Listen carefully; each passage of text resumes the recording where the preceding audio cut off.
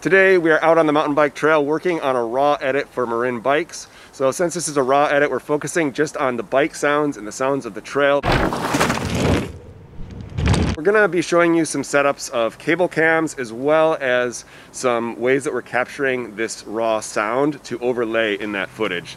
We've got a great crew with us today. We've got Ryan behind the camera doing BTS for us. We've got Jarrett helping with cable cam stuff and also taking photos. And then we've got Mark doing all the awesome riding. So check out all those guys down in the description below. You'll find links to their pages there. For today, we're just gonna get into it, starting with a cable cam setup. I'd say when I start getting into it, you drop the camera. Yeah, just shout when we should drop. Drop! I think 3 seconds earlier. 3 or 4, yeah. Oh, thank you. Drop! That is really sick. Like, that's definitely I mean, that usable. piece is usable for sure. 100% for sure. usable. That is really 100% sick. usable. I almost wouldn't even change it. I know. I can't think of better timing for the riding perspective. We can try it. That way you've got Like, two that's to like the go perfect- with, right? It does look pretty sick the more I watch it. Yeah, that's like the perfect timing for the riding. Yeah, that's really good timing, man. Dude. Yeah. That is It's just so like, cool. it seems like odd till I get it that close the first time. I know. It really helps. Yeah. Sometimes you just gotta be like, okay, we got it. I really like that, honestly. Sweet. We could try another one just to see how they compare. Let's try That is one really sweet. more, a little bit tighter. I'll just zoom the lens in, yeah. same drop time. Before you go up, Mark, could you stand just on the trail?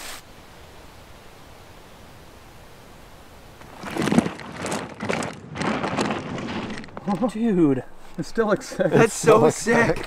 You stayed. It was like the same framing, but just a little bit tighter. Man, that's perfect. I don't know. I might have got more spray on that one. Yeah? I mean, are you happy with both those? I'm happy with both of them. Okay. Those are dope. I feel like a kid on Christmas. It's just this first bit when it's like over the spool size. I mean, it's gonna take more work, this one. Oh yeah, for When sure. it's This set is up. probably one of the harder cable lines, I think. Yeah. Just because it's on this cliff side. But it's gonna be the coolest. It's gonna be really cool. Get some shots up here, if it's gonna be okay light. And it's gonna be like this tomorrow probably too. Yeah. And Sunday is saying full sun. Yeah, it's frustrating, man. I was really wanting to ride this all.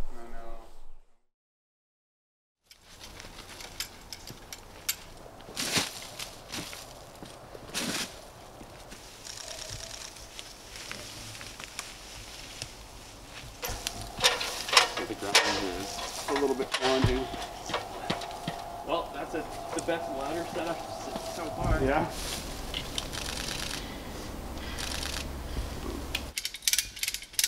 That's working pretty good. We've got the line set up and pretty stoked about this one. It was really easy to put together and clear corridor, good angle. So I think it's gonna work. Fingers crossed. I don't wanna say it's gonna work yet because you never know until you run the camera down. Right now I'm just getting the gimbal set up with the wireless setup. So as you probably have seen in previous videos, I'm rocking the Mars 300 Pro on here, and this gives us about a 400-foot range of wireless transmission. And we run that into the Osee 4K 7-inch monitor, which is really nice just for seeing what you're doing, having something a bit bigger. So we're gonna try this shot with the Tokina 11-16. The cable is running really close to the trail in this case, so having something a bit wider to have a little bit more flexibility in getting the frame right is gonna be helpful. I tried it with the 18-35. It was a little too tight. Might work if we're leading the rider a little bit, but for now we'll start with this, see where we get, and then we can adjust as needed. I'd be really sorry we get these rollers in here too. It's kind of early though. Okay, go ahead.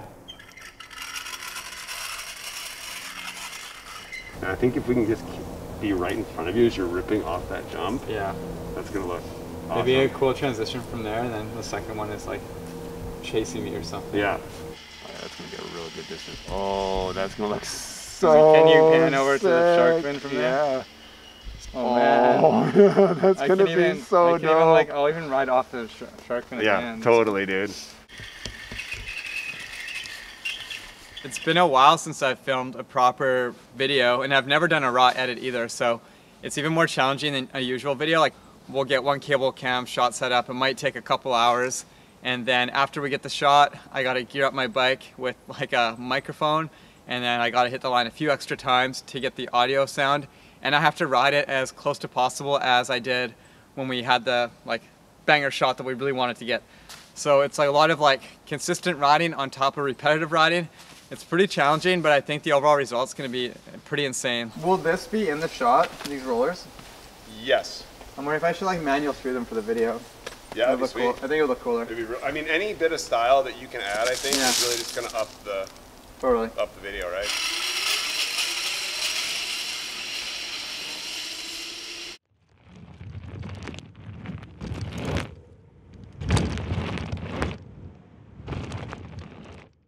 That's gonna be so good for the audio. Yeah. Well, if we get to the point of like the sun is just doing this all day and we're like, well, we can't do anything, we might as well capture some audio, and then if I don't use, we can still capture more on Monday. Let's see how bad you screwed this up. I screwed up. I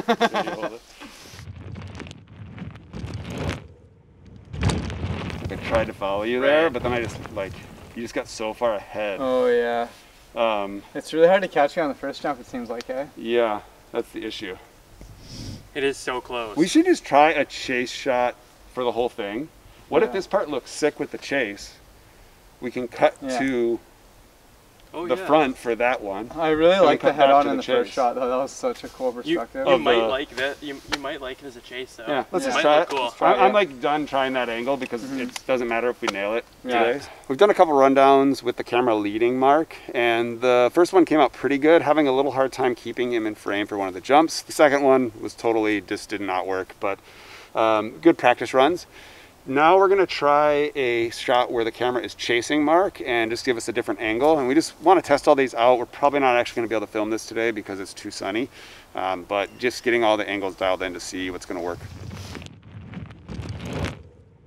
I mean, I like that you can see you whip the bike more. Yeah, totally. I almost do like a manual from in front, but on the ground, like zoomed in tighter. Just like focused on my wheels, like ripping through. Yeah. That'd be cool. And then like cut to like maybe that shot where I'm like midway through it and then popping off this.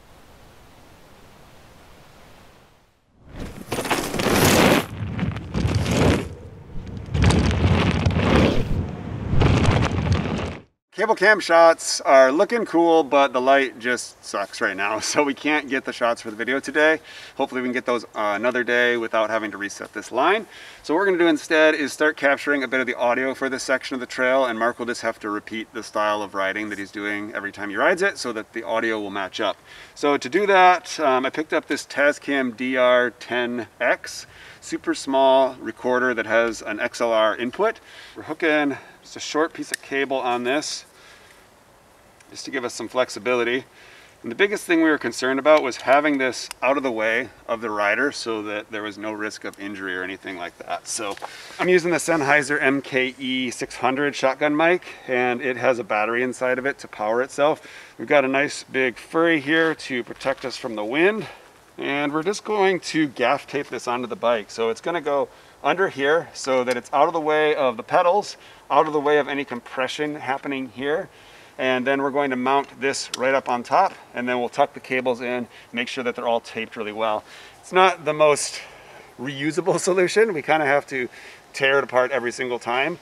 Over the long term, I might build some kind of mounting bracket for this, but for what we're doing right now, this works really well. It doesn't require that much tape to get it all pieced together. So in terms of positioning this, I've got the microphone pointed backwards, and I'm really wanting that sound coming out of the rear of the bike. We're getting all the noise that's happening here, anything that's happening on his pedals, and it's pretty isolated sound, which is nice for working with it in sound design. It doesn't have any other, traffic sounds or other bikers or anything like that, so that works pretty well. And the recorder end we just put up here. Today we're going to be getting the biggest hits this thing has taken so far, so we're going to hope it survives. Sharknado jump line, first lap down. Okay, rolling.